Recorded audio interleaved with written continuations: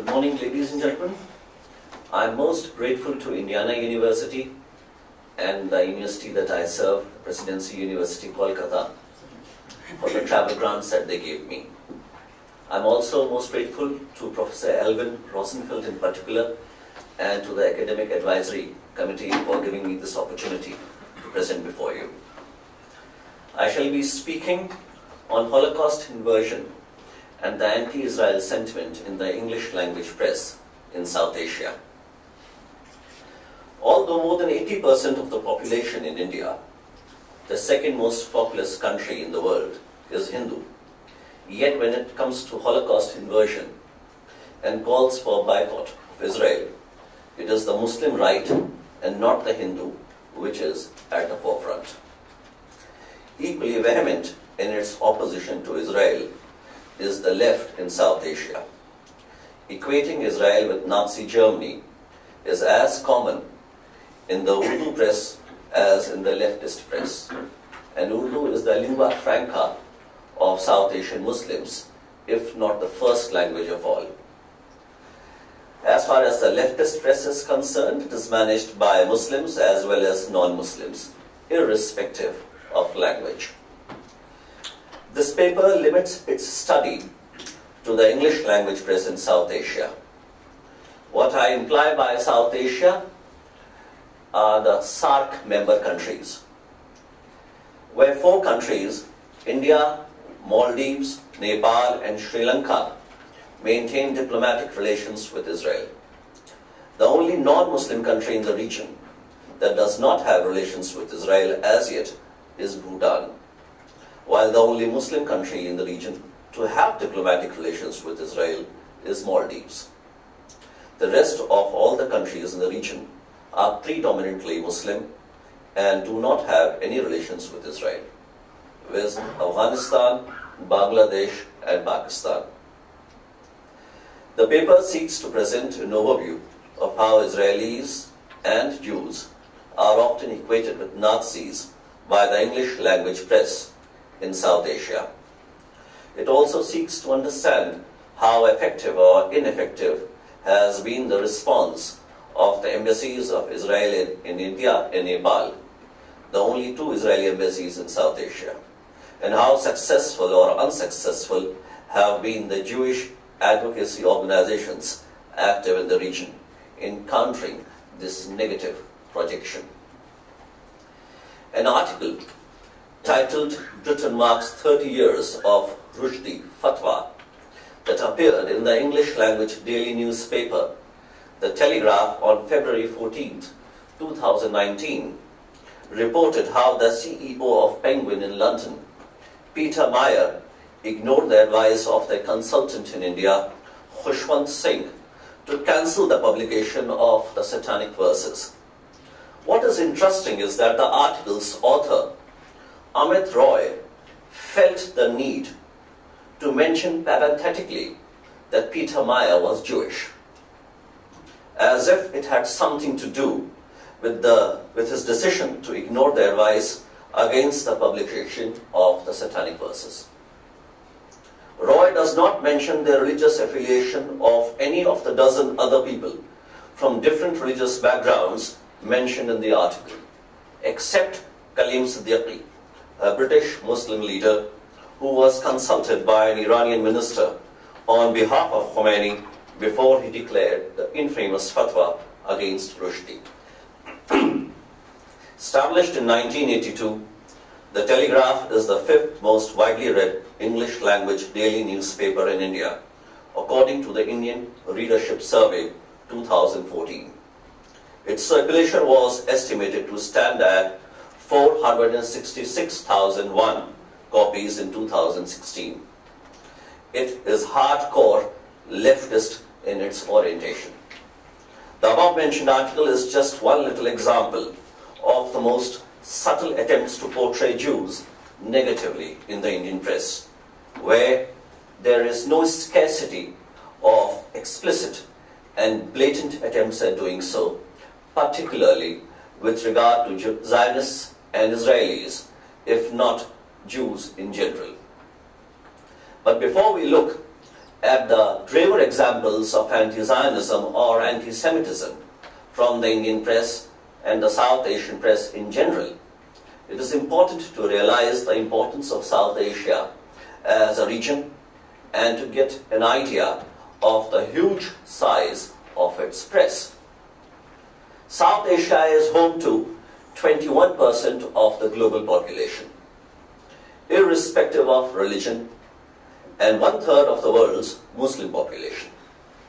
India, the region's largest and most populous country. India, the region's largest and most populous country, home to 1/6 of the global population, has 82,237 newspapers and news magazines, out of which 12,000 are daily newspapers, with 1,406 out of these in the English language, over 397 television news channels, and 462 million internet users. 39% of 1.2 billion Indians read newspapers. Newspapers sell 125 million copies every day in India. According to the World Association of Newspapers, 1 in every 5 daily newspapers in the world is published in India. In 2015, the newspaper industry in India grew by 8%.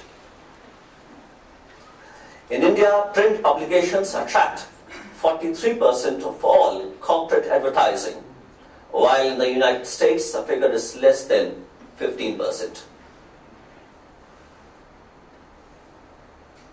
India is the world's second largest English-speaking country. It is estimated that around 10% of its population, or 125 million people, speak English, which is second only to the United States. The number is expected to quadruple in the next decade.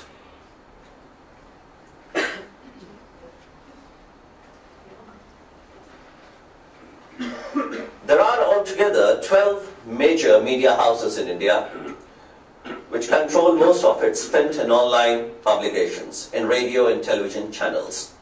Their owners generally have some political affiliation or the other at any given point of time.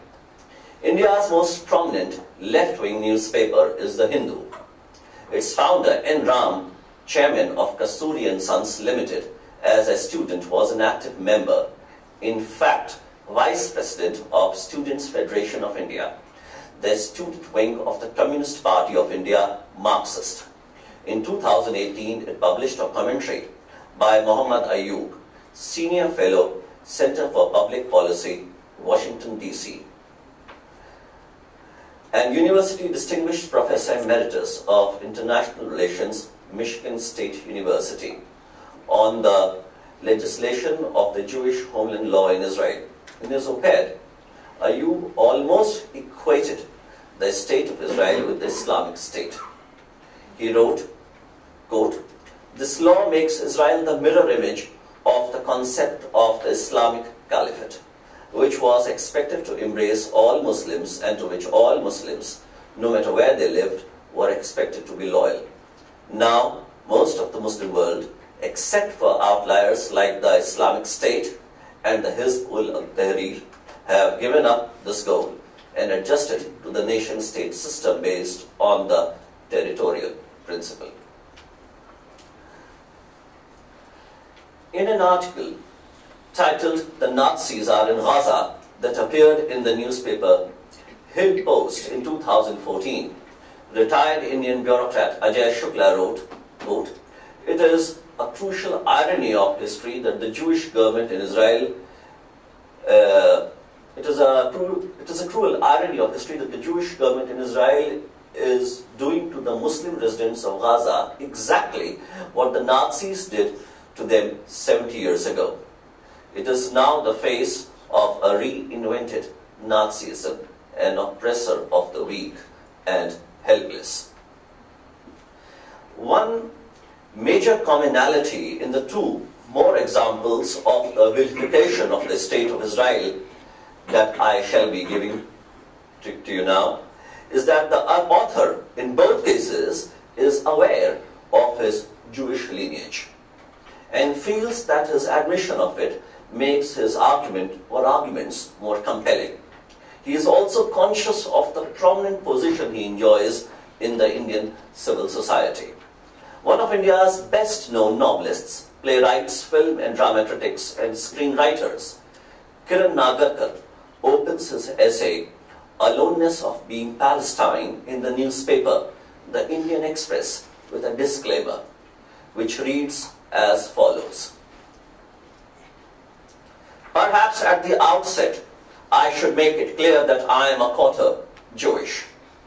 As such, I feel I owe it to my Jewish grandmother to uphold the highest ethical standards when it comes to Israel or any other country, including my motherland, India. If you see that as an act of a turncoat, then you will also have to condemn some of the finest rabbis in the US and all over the world for being loyal to moral values and not to nationalism or my country right or wrong, as many of the Indian political leaders have been insisting on.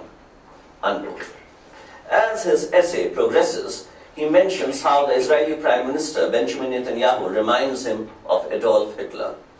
He writes, he is blood brother, perhaps the unrecognized identical twin of Hitler. At least in one respect, they shared the same objective. Come what may, get rid of an entire people. If one reads Vaibhav Purandare on Hitler and India, one realizes that Gandhiji was totally out of his depth when it came to understanding Hitler. He failed to grasp the sheer depth and magnitude of the evil that Hitler stood for. The same must be said about most folks who have been watching the Israeli Prime Minister. He goes on to write, while the Führer promoted the bogus doctrine of the Aryan super race, Netanyahu has never had any qualms insisting that the Jews have been the sole inhabitants of the land called Israel for the last 3,000 years, and that Palestinians are the illegitimate occupiers.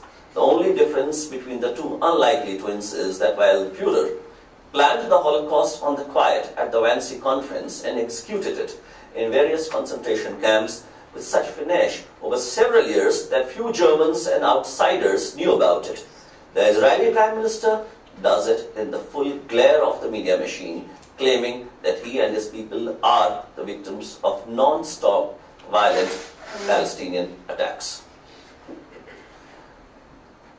It is incomprehensible how a people who had suffered a Holocaust, which included horrendous starvation, degradation and displacement and took the lives of 6 million Jews, have been so relentlessly wiping out the very people who should have been their fellow citizens and partners.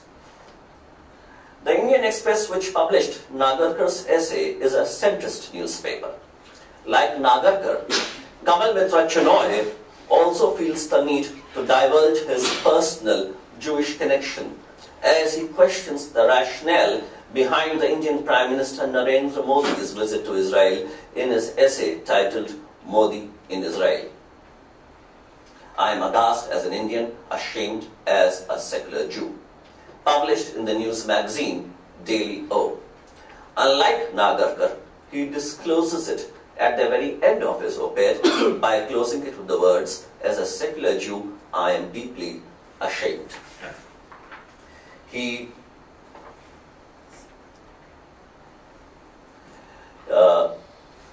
calls Israel brutal and criminal and a racist and imperial country.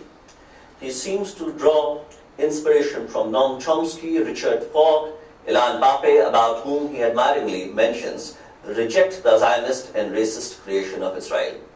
Chenoy is a professor at the Center for Comparative Politics and Theory at the School of International Studies at the Jawaharlal Nehru University, New Delhi. His mother, Hanna Sain, was born to a Baghdadi Jewish woman from Kolkata, Simcha Gubey, and a Hindu convert to Judaism, Pyare Mohan Guha, a prominent lawyer. Shenoy's essay was republished by the Communist Party of India, Marxist-Leninist, on its official website. In 2016, Indian news magazine Caravan published an essay titled "Why Today's Israel Reminds Me of Nazi Germany," written by Yuri Avneri, an Israeli politician, journalist and author. In it, he draws parallels between the treatment of Palestinians in Israel and that of the Jews in the first phase of Nazi Germany.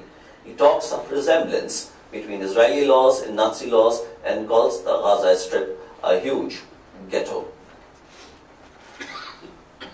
Columnist Arshia Zahid does the same in an article titled "A Holocaust to Create Israel and Another to Achieve Greater Israel," which appeared in the Pakistani newspaper Daily Times. She equates the requirement that the Palestinians carry their identity cards with how the Nazis compelled the Jews to wear the yellow Star of David. She even accuses Israel of forcibly injecting Palestinian women for the purpose of preventing them from giving birth. And this is a quote from her on the screen. This is just one little example of the anti-Zionist propaganda that Pakistan's 945 newspapers, with the exception of perhaps a few, indulge in. A fine specimen of the anti-Zionist rhetoric found in the Bangladeshi press is an article entitled "Israel's Abdication of Moral Decency," written by a Palestinian freelance journalist, Fawaz Turki. It appeared in the daily newspaper Bangladesh Post in 2018. Since I'm running out of time, I wouldn't read out the quotation from him. I would rather move on to the remedial measures that I would like to suggest and propose.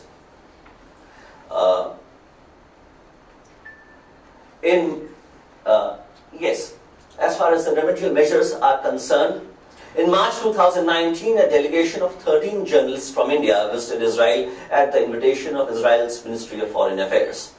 The delegation included journalists from leading English language newspapers in India, such as the Indian Express mentioned above, and the Times of India, prominent news magazines such as The Week, among others. Among several speakers, the delegation was addressed by David Gorevich, a postdoctoral fellow in the Department of General History at Bar Ilan University. He informed me that most of the questions he was asked touched upon the definition of anti-Semitism. Many wondered why certain ways of speech were considered as anti-Semitism, while if one talked about non-Jewish people in a similar manner, it would not be seen as racism. The world's oldest and the biggest Jewish advocacy organization, or perhaps one of them, the American Jewish Committee, which maintains an office in India, has never published anything as a rebuttal to anti-Semitism or anti-Zionism in the Indian press. Their op-eds in the Indian press have focused on Indo-Israeli relations. The American Jewish Committee's Asia Pacific Institute has collaborated with the Indian Pluralism Foundation, an NGO headed by a Muslim, Uwais Aslam, for several events in Kolkata. Aslam, who claims that his maternal grandmother was Jewish, published an essay in a book brought out by the Muslim magazine, the Milli Gazette, in 2016. In his essay titled "Blockade of Gaza Strip, Crime Against Humanity," Aslam writes, after more than 2,000 years of living in oblivion as vagabonds, these Jews were overwhelmingly rapturous on the accomplishment of declaring the State of Israel, redefining their identity as a national group and not just as a religious group. The birth of Israel came at the cost of Palestinian blood and treasure at a very prodigious price.